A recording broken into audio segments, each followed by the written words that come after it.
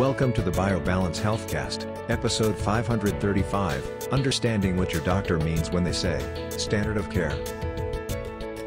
BioBalance Health features conversations about anti-aging medicine. Your host is Dr. Kathy Maupin, Medical Director of BioBalance Health and a leading expert in treating the symptoms of aging.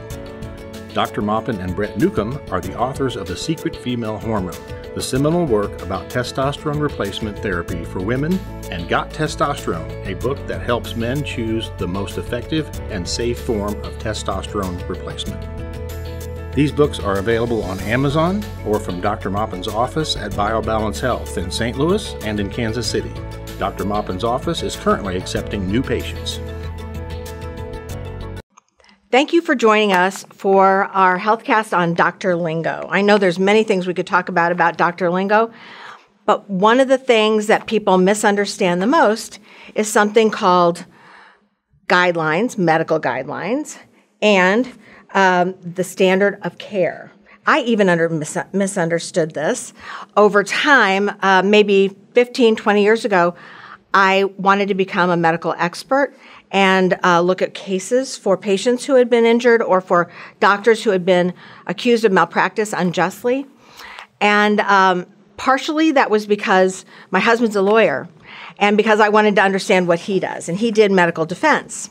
So to do that, you have to do both sides. You have to do plaintiff work, which means the patients are complaining about a doctor, you have to do the work that defends doctors from patients who are accusing them unjustly. So I had to look at many, many cases, and I asked my husband to teach me about the standard of care, which is what we judge medical care against when we are looking at a medical malpractice case. Now, standard of care, in my mind, from my training in medicine, to me meant the highest level of care you could possibly offer. And I think that's what most doctors think, that it's the highest level of care. But in reality, standard of care means the very lowest level of care that a doctor can offer a patient without being negligent. Let me restate that. It's the lowest level of care. It's the least your doctor can do without committing malpractice. Well, that was news to me, and I started looking at things much differently after that and started looking at the different terms that doctors use and I was using prior to that learning process to be a medical expert.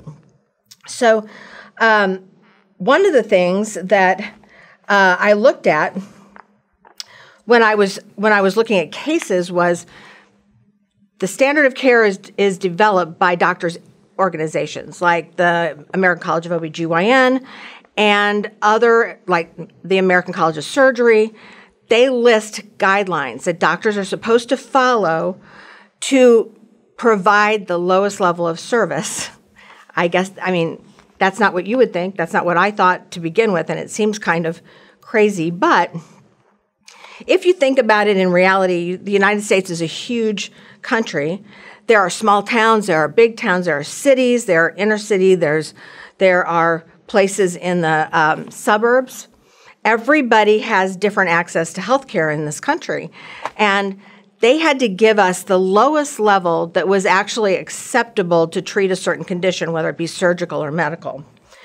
I find a problem with that term now when doctors say to me or to my patients, I'm going to offer you the standard of care. I'm going to give you what the standard of care dictates. Well, to me, that says, I'm going to do as little as possible to help you. I'm going to follow the guidelines, and the guidelines have problems, which we'll discuss. But I'm just going to do that. I'm not going to do the best treatment that's out there. I'm not going to do the newest, most acceptable treatment, but I'm just going to do the lowest level of treatment. So when I started understanding what this meant, I looked at taking boards. We take boards as physicians. We have to go in and be tested to see if we can be board certified. They give us questions about our specialty work, and they follow the guidelines. So what we do is when we're doctors and we're going to take the boards, we study and memorize the guidelines, which give us the lowest standard of care. And Sadly, the guidelines are about 10 years behind because it takes a long time to become a guideline. Everybody has to agree on it. And then it has to be accepted by the specialty group. So we're always 10 years behind in our guidelines. However, doctors are minute by minute learning things, and new things come out and we use them and they're successful. They're better than what we had 10 years ago. And so one of these examples that I got to witness personally was that when I took my boards, or reboards, in 1998, they asked me a question about PMS. The question was, is PMS a disease? Well, in 1998, we knew that it was a disease, that we were treating it with antidepressants, which is the wrong treatment now. But at that time, it was being treated and accepted as an illness and something that should be treated in women. However, the true answer, the answer that got you an acceptable or got you a point, basically, is the answer was no. It's not a disease, because that's the old answer. We had learned a lot in 10 years, and we had learned that PMS was actually a condition that had to be treated. However, the guidelines and the standard of care had not changed. And because those of us who had learned things and treated things basically modernly, we had been the modern physicians taking care of people the best we could, we actually found ourselves in a position of having it marked wrong.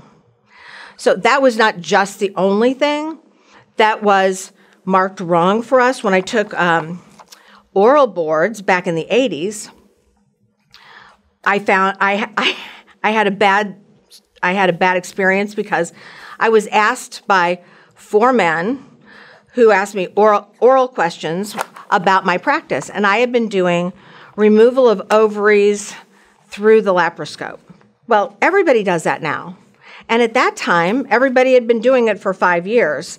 And I was doing all of my ovarian removals that weren't cancer through a laparoscope, which was the newest treatment. So women didn't have to have incisions. They didn't have to have big scars. That was my motivation. And it was a better operation because women didn't have a lot of scarring inside when you did it that way. That was my answer to them. Their answer was, the guidelines say you shouldn't take an ovary out through the laparoscope. Now, since then, that guideline has changed. I was right, but I was not right in the eyes of these men who were following guidelines that were old. So I had a problem with passing that particular question. So you can see the problem. Medicine is always changing. New things are coming up. They're proven to be true. They're proven, just like testosterone. Testosterone is many studies that are not acknowledged by the current guidelines for women, but it is very effective and is helping thousands and thousands of women. But the American College of OBGYN still says testosterone is not a hormone for women. Testosterone shouldn't be given to women. And I find that to be a huge problem. They're following guidelines that are old. Guidelines are also the minimum that you can get when you are going to the physician. So those are 2 examples of how, as a physician, I found guidelines to be out of date, and the people that decide on the guidelines are usually men, and they're usually old, and they're usually retired, who are at the top of the American College of OBGYN, some women at the top, but they were trained by men. So they practice medicine, or they did practice medicine a long time ago, and medicine is rapidly changing and rapidly improving. So when they accept the guidelines, they look at it with an eye to the past. When we're living in the present and offering our patients medicine and surgery that is current and on the edge of the future. So those are just examples of why guidelines should not be followed. We should follow more than the guidelines. We should follow the research. We should follow the current practice. But that's not what we do in America. So that's always a problem when you're talking to your doctor. You have a disconnect. And even when I talk to my doctor about things, I have disconnects when I don't think about when he says, oh, I'm going to do what the standard treatment is. And I say, so what is that? And he tells me, and I said, so have there been new treatments? Has anything come forward since that was deemed the standard or the standard of care? Well, yeah, but, well, that tells me I'm not getting necessarily the best or the most efficient treatment. And it should ring a bell when they say, I'm following guidelines, what's the problem? Or I'm following standard of care, what's the problem? Well, the problem is that's the least he can do for you, the least she can do for you. They should be following current therapy and the best therapy that's for you, which may not be what the guidelines tell them, because guidelines are made for everybody and you're an individual. Individual treatment should be, and we're coming close to that now. Now medicine is really entering the age of personalized medicine, where we have one answer for this person and a different answer for that person, looking at the whole person. So we're kind of on the edge of a new generation of doctors who are actually honing your treatment for you. But once again, the lingo is misleading. I also have a problem with politicians who use standard of care, because they usually use it in a way to take away expensive treatments from us. Standard of care is the lowest possible level of care. So standard of care may be an X-ray or a CT scan, whereas the best standard of care to find a tumor in the abdomen would be an MRI.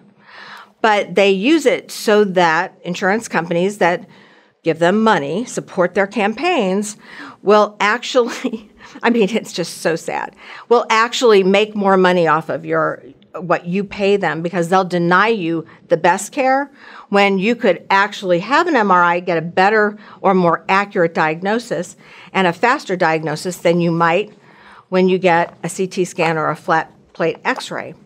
So politicians use these terms also. The minute that comes out of their mouth, you should go, this is going to be a lie or a manipulative move to take away my ability to have the best health care. So when you're communicating with your doctor for the options that they are giving you, you should always say, not just accept, this treatment. You should say, what are the other options? What else could you do? Is there a new procedure for this? How long does this surgery take? How long will I be out of work? What are the side effects? What are the risks of this procedure versus this procedure? And if they start giving you that this is the standard of care, say, well, is there anything out there that's better? And that's something that I ran into myself as a patient recently when I have an atrial arrhythmia and I need to have an ablation of that arrhythmia. I went to one doctor who said, I had done some research, of course. I went to one doctor who said, I do it this way. You have to be in the hospital for 3 days first. You have to be in the hospital 3 days after. You take these drugs. You'll have to be on anticoagulants for a very long time afterwards. The procedure takes 8 hours under anesthesia. And I actually knew that there was a different procedure that took less time and did not require hospitalization for that amount of time. So I asked him a rhetorical question. I knew the answer, and I just said, isn't there anything else that's newer that could keep me out of the hospital? Because, frankly, the shorter period of time that you're in the hospital, the better. There are infections in the hospital. There's all kinds of things that can happen in a hospital. It's better that you get better and get out. So I was trying to get the shortest hospital stay. And he said, no. And I knew that that wasn't true. So I basically said, thank you very much, goodbye, and I left his office, never to see him again. I then found another doctor who I interviewed, and I asked him the same questions.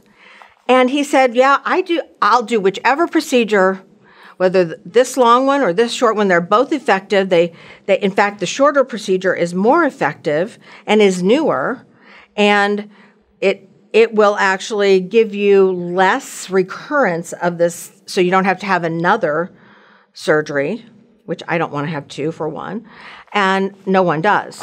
So I said, oh, that's great. So which one would you suggest? He said, you pick. He said, it's up to you. He said, they're equal to me. I do both of them the same, with the same accuracy. You can tell me. And he had a 1-day hospital stay after the surgery. Now that's a huge difference. And the other doctor told me that wasn't even available. And his treatment was standard of care. But this newer treatment had been done for many years, and it was better. So that's how you investigate and how you ask.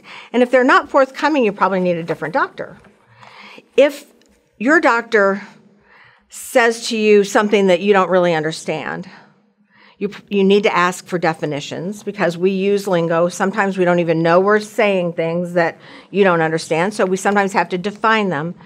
But if it comes down to this procedure, this medicine, you can always ask this question. Would you treat your mother, your sister, your child, your spouse with this procedure or this procedure?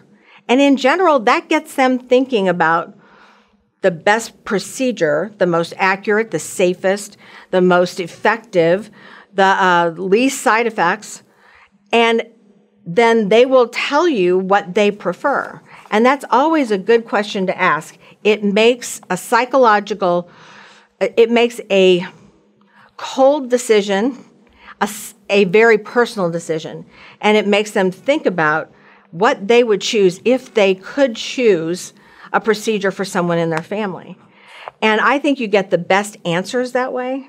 I think you get the best treatments that way, and I think you're protected in the best possible way. So run from a doctor who won't explain things, who will just give you the standard of care, the lowest level of care, who will just follow guidelines blindly, who won't make his treatment or her treatment for you, and find a doctor who will, because there are doctors out there, and you have a choice. We still have a choice in America to choose our doctors.